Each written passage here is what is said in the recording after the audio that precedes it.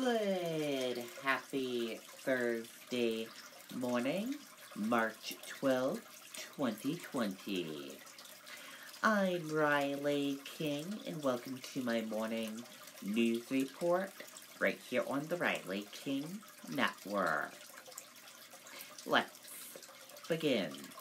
Drastic measures issued globally as pandemic takes hold. U.S. now has the 8th highest number of cases in the world. The World Health Organization declared the coronavirus as a global pandemic at a press conference on Wednesday, leading to a series of new actions and measures taken around the world to combat the virus. President Donald Trump announced in an evening address from the Oval Office that the United States will be restricting passenger travel from 26 European nations for the next 30 days.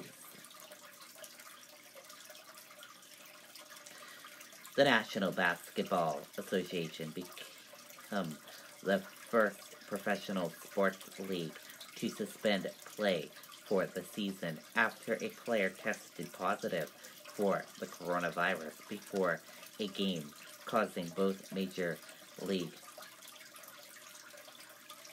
Baseball and the National Hockey League to weigh their opposition going forward.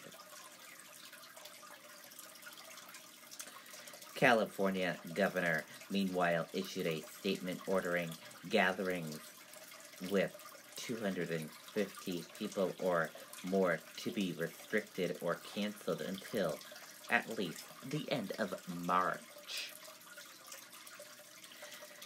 At least 120,000 people globally have tested positive for the novel coronavirus. But while cases are appearing to subside in China, where the outbreak began, they are spiking elsewhere as it begins to take hold on other continents, with 1,311 cases confirmed in the United States as of Wednesday night. The U.S. now has the 8th heightened number of cases worldwide. Today's biggest development. President Trump limits travel from Europe for 30 days. NBA suspends season after player contracts coronavirus.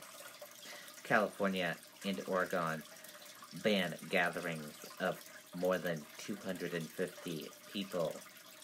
State Department urges Americans to reconsider travel abroad. Tom Hanks and wife Rita test positive for coronavirus.